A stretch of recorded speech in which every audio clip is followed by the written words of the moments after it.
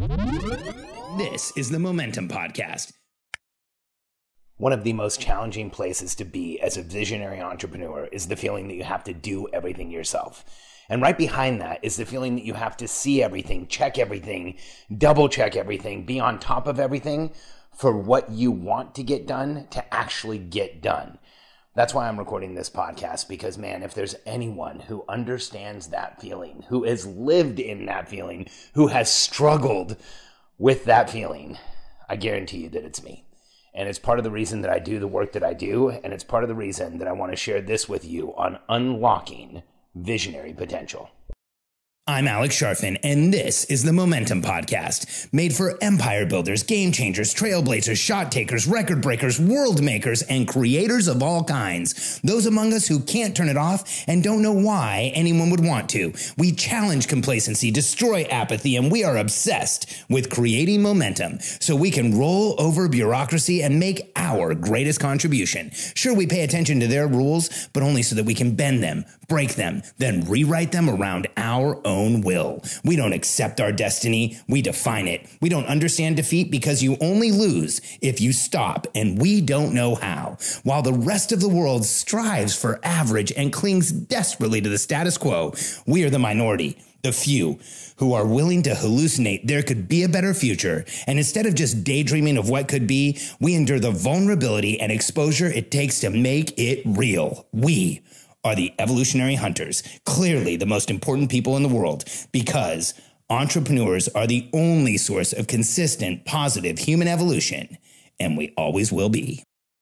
Let's just take it as a fact that as visionaries, visionary entrepreneurs who see a better future, who see the solutions in the world, who see opportunity in the world, we need help. Let's just be real. You can try and do it all yourself. You can try and do it all on your own, but the stories of legendary entrepreneurs that did everything on their own with no help either don't exist or they are mythical. The reality is every single one of us has had help along the way. And in order to truly change the world, in order to truly create the outcomes that you want to see in the world, you are going to need help. And one of the biggest challenges for us as visionary entrepreneurs is when we get in this loop where we feel like we've set expectations for the people around us, and then we allow them to go off and execute, and then we start seeing mistakes, and we start seeing challenges, and we start seeing issues, and it feels like we are always the person who finds the mistake, the challenge, or the issue. And then we get into this place where we feel like we have to do everything ourselves or check everything and be hyper vigilant. And then we go back and try and set expectations again, and then we find the mistakes again, and then we have that hypervigilance. And this loop of expectation setting and feeling let down and feeling like we have to do everything over and over again creates this circular space of massive anxiety for us as entrepreneurs. In fact, this circular loop of not having our expectations met by the people around us, of not having the communication that we've made actually be heard and executed, of seeing that better future, sharing it with people, and then not having them do what we feel like we needed them to do. This creates a massive amount of entrepreneurial anxiety. It creates a massive amount of pressure and noise in our lives. And if there's anyone who understands this, it's me. You know, I've run businesses my whole life. I always share with people the reason I ran businesses is that I had trouble following anybody else's rules. So I figured out that I realized I had to make my own rules. I had to run my own businesses. And in my early business days, this was a loop that I lived in. In fact, it was a loop that I lived in that I didn't even realize I was in until years later. I remember being so confident and so almost self-righteous that I had communicated to my team what I wanted them to do, and then constantly finding their mistakes. And it was like this self-fulfilling prophecy. I felt like I communicated what I needed them to do. Then within a few days or a week or, a couple weeks, I would find the mistakes. I would find the issues. I would find the challenges. I would see where they had missed. And then I would feel like I had to do everything myself. And then I would become hyper vigilant. And then I would start letting go again and start trying to get them to do it again. And then I would find the mistakes and I would just stay stuck. And this affected not just my business, but my life. It affected everything. It affected how I was eating. It affected how I was sleeping. It affected my health. It affected everything. You know, I don't share this often, and I think it's been a long time since I've shared this on the podcast, but, you know, in my 20s, I ran a very successful multi-million-dollar company. It was a manufacturer's rep firm called Sales Out. And we worked with some of the largest organizations in the world at the time. We worked with Fuji Media and Memorex and Targus and TDK. And through one of our events companies, we worked with companies like Microsoft and Bose. And, you know, these are huge organizations that we did really important work for and helped do some amazing things in the world. That's the bio that gets shared when I'm speaking on a podcast, or that's a paraphrasing of the bio that gets shared on when I'm speaking on a podcast or when I'm introduced in an event. But the other side of that coin is that business almost killed me. I was in this place of feeling like I had told people what I needed them to do, then always feeling let down because I found the mistakes, I found the issues, feeling like I had to be on top of everything. And as a result, I ran a business where I was the keystone. I was the person who, if I didn't show up every day, very little happened in that company, and it just almost destroyed me. By the end of my 20s, when I was in my early 30s, I was almost 300 pounds. I was on 5 prescription drugs. I had massive anxiety. Back then, they called it a bleeding ulcer. Now we have other names for it. But I had gut issues. I had challenges all across the board. And it was because I was stuck in this loop. And you know, if you've been there, you know how it feels. It feels like you're finding the mistakes. It feels like your team's not taking initiative. It feels like you're getting deteriorating performance around the people around you. It feels like if you're not doing it, it just isn't going to get done. And that is one of the biggest levels of constraint you can feel as a visionary. Because as visionaries, we create that greater vision. We see the outcome. We travel into the future. We create a new reality. We come back to the present, and then we do what it takes to make it become real. And if we can't complete that cycle of actually seeing the progress in the real world, it causes us all kinds of issues. And, you know, I don't want to downplay the types of issues that it causes. You know, I've shared this before. Physiologically, you will feel the issues of not being able to complete that loop, of not being able to move forward, of not being in momentum. You know, you might be like me where you gained weight and had eye twitches and got unhealthy and had heart issues and breathing issues and all kinds of other stuff. You know, I've met other people that have autoimmune issues, that have things like, that have chronic fatigue, that have things show up that they can't even be diagnosed. And the key and the route out of this, the road out of this is unlocking visionary potential through setting clear expectations. You know, I share with entrepreneurs often that unclear expectations are rarely met. Like if we have expectations and we haven't clarified with the people around us, whoops, I just knocked over a trophy. If we have unclear expectations that I just knocked it over twice. If we have clear expectations around us that we haven't shared in a way of the people around us, that we haven't shared in a way where they hear us, in a way where they understand it, in a way that it is easy to understand and impossible to misunderstand, then oftentimes the expectations we have are not going to be met. And here's how I know I did it when I was younger. I saw the future so clearly that I just assumed everybody around me saw it too. And I would share part of the plan, or I would share part of the vision, or I would share what I thought should happen. And outside of a system, outside of a structure, outside of a lot of organization, and I would be so confident, like I said, even self-righteous. And when I'm self-righteous, I know I'm in trouble. I know I'm probably stepping out of line. I know I need to take a minute and really get introspective and see what my part in what's going on is. I didn't know it back then. But now I know. And what I know with perspective now is that when I was younger, I didn't communicate in a way that I could be heard. I didn't communicate in a structure, and I didn't have a clear plan. In the past couple of months, I've met with dozens of entrepreneurs, a lot of them one-on-one. I've been taking some of the sales calls for our organization. I've wanted to talk to the people who are coming towards us. And I see this exact problem, this exact challenge over and over again. You know, there is not a Fortune 500 company in the world that doesn't have a roadmap and a plan for the entire organization. Companies like Apple and Tesla and Google and Facebook have 10-year plus roadmaps and plans that the entire team understands, and they understand where they're going and they know what they're doing. And in the average entrepreneurial organization, there does not exist a document called a strategic plan. And I'm not talking about the strategic plan that some of you might remember from business school or business plan writing software. Those don't really, it's not what I'm talking about. Not that they don't have their place. What I'm talking about is a clear written plan of everything the company will be doing on a monthly basis.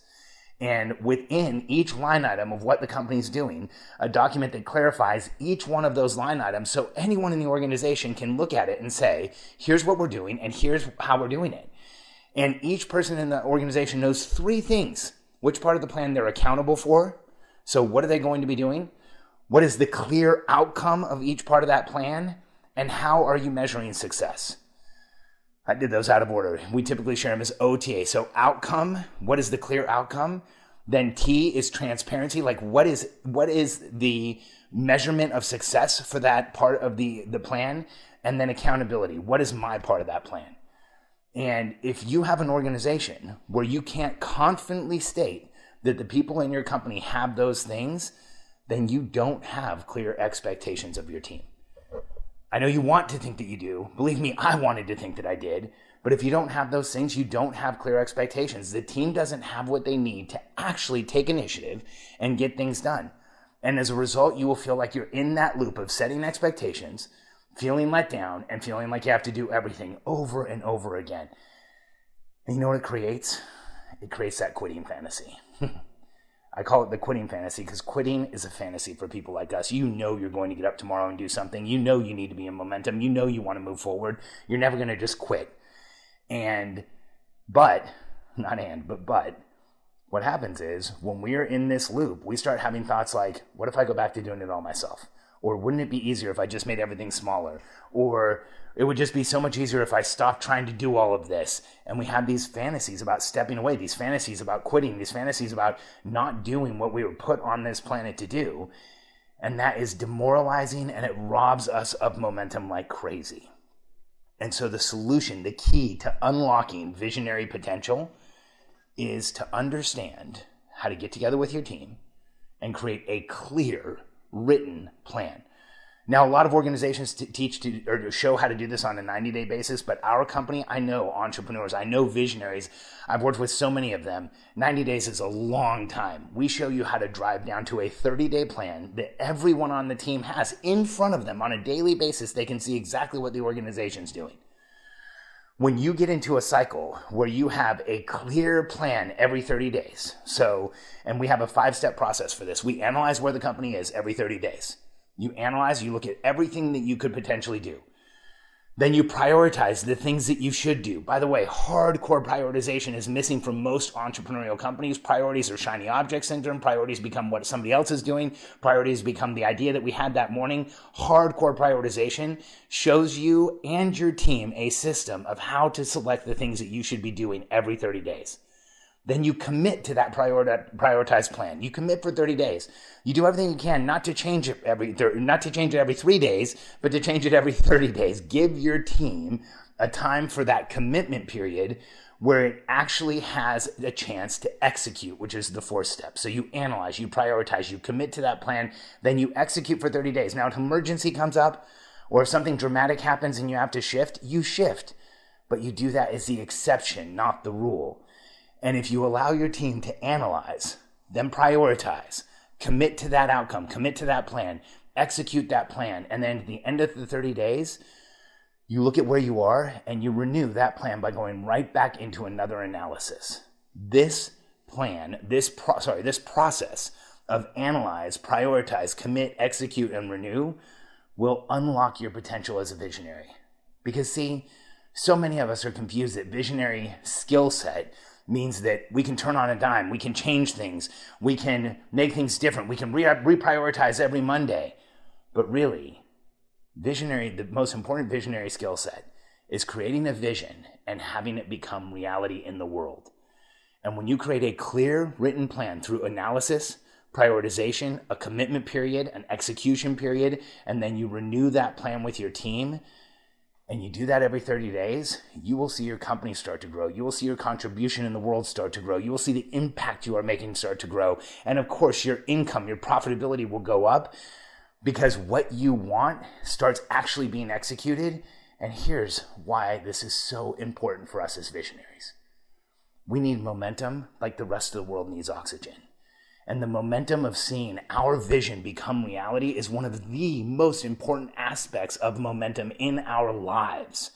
When we see that vision becoming reality, it makes us want to do more.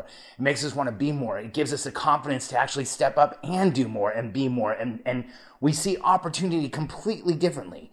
The vision that you have today without having a process for clear execution is a fraction of the vision you will have tomorrow when you have confidence in the process for execution. It will unlock your visionary potential at an entirely new level. And I'm sharing this for a reason. When I look at the world, and if you've listened to me, you've heard me say this before, it doesn't matter what crisis, what issue, what challenge we have, entrepreneurs just like you and me are going to create the solution to get there. And I know if you're a visionary, you will create that solution and get there so much faster when you unlock your potential through setting clear expectations and everyone knows exactly what they need to do. If this is something that you're struggling with, you're not alone. So many entrepreneurs have this same issue. So many entrepreneurs have grown their business to a place that it is today through force of personality, and then you feel stuck because you simply can't do all of it. And if you have that loop of setting expectations, finding the mistakes, and then feeling like you have to do it all, it makes you feel like you're stuck. It makes you feel like you can't go forward. It's incredibly challenging, and we want to help you. So if this is a place where you've been, if this is a place where you are, I want you to know two things. You're not alone, and there's help. You can go to simpleoperations.com, answer a few questions from my team, jump on a call with us, and let us show you how we've helped hundreds of entrepreneurs unlock their visionary potential, grow their businesses like crazy, make a massive impact in the world, and stop feeling like they have to do it all themselves. Simpleoperations.com. We look forward to hearing from you.